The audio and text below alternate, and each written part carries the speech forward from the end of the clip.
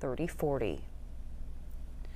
A man accused of threatening an Ohio Jewish community center is behind bars tonight. Police say the 20-year-old man made an Instagram post last month. It showed a man shooting a gun and tagged the center up in Youngstown. James Reardon Jr. will be arraigned tomorrow on charges of telecommunications harassment and aggravated menacing.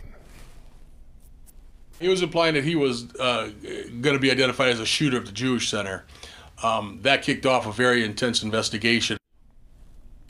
The suspect identified himself as a white nationalist in the social media post. Police found semi-automatic guns, ammunition, knives, a gas mask, and a bulletproof vest from his home, along with anti-Semitic information.